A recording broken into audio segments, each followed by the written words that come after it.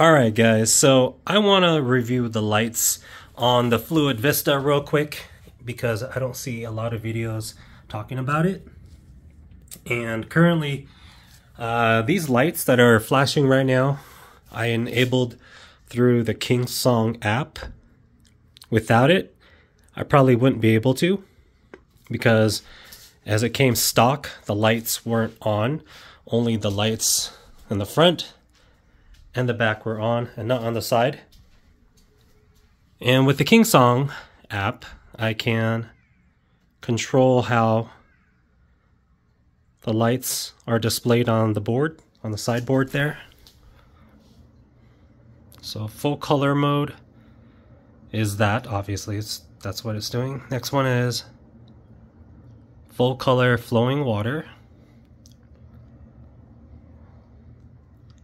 And there's a equal set of lights on the other side of the board.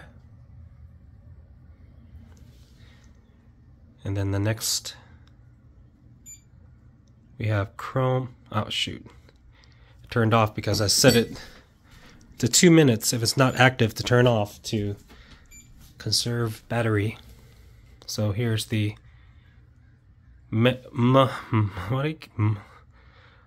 monochromatic respiration. Is that how you say it? So there you go, guys. But let's go back up to the flowing water. Give you, there you go, flowing water, and then full color mode. I like this one a lot better. It feels more vibrant, the full color mode. So when you hit the brakes on the scooter, it lights up red. And let's turn off the headlights like that. So now it's simulating daytime, and if I hit the brakes during the daytime, the lights, oh, they still blink. Interesting. Maybe it's light sensitive. Let me turn on the lights. Let's see. Normally it's solid, but anyways, also with the app, turn the lights back off here.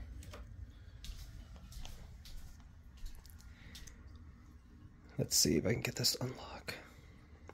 You can lock and unlock the bike. So I'll give you a quick look at through the app here. So there you go. You can press the horn button. This little chime, turn on the headlights, on and off. There you go. You can turn it off, adjust the settings, vehicle password, time off adjustment, lighting control, we just went through that, the gears, and how fast each gear is or can go. You can set a lower speed limit than what the app is set to do.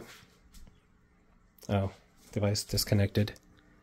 But yeah, guys, this awesome scooter from FREERIDE is awesome. And you can, hold on here, adjust the brake adjustment. So yeah, plenty of things you can do here, guys. Highly recommend it. And I went to the store today, not too far, and I'm down only 84%. And the store is probably a little over a mile away to and from, so yeah, totally love the scooter. It's great. Oh, and let's do a little test. In another video, someone's rear tire was kind of making noise or vibrating a little bit, and he didn't address it in the video, so let me just see if I can do something for you guys here real quick. Let's see if I can set the sliding start to 0, and then now if we lift up the back scooter, we can make it spin. How am I going to do this safely though? Okay guys, so I'm going to set the phone down and I'm going to do this. How about that? Is that cool? Okay. And I'll lift up the back scooter. Oh, that's on walking mode. I want to do sport. There we go. 3, 2, 1.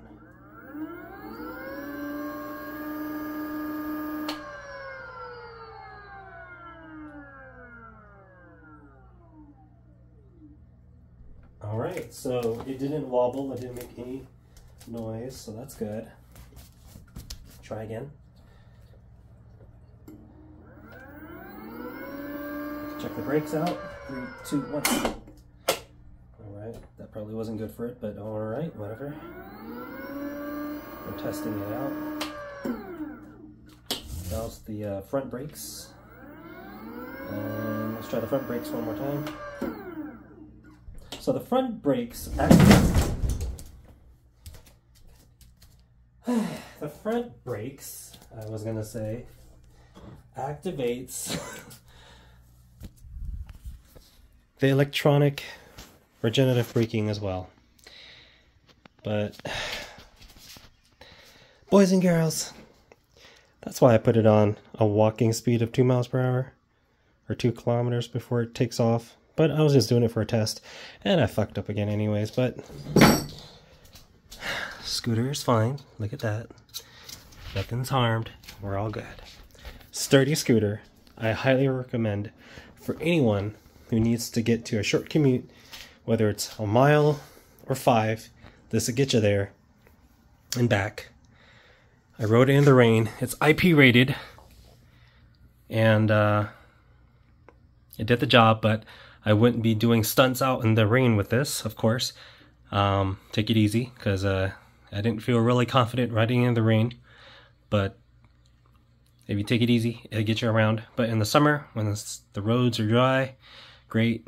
The brakes, I'd say, in the back are a little bit skittish. Sometimes they'll slide right from underneath you, so be careful with that.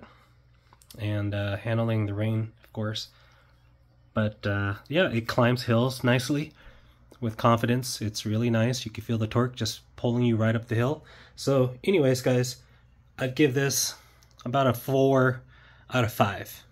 Highly recommend for a power commute to work and home. So, yep, let me know what you guys think, and if there's anything else you want to see, I'll make a video. All right, thanks. Bye.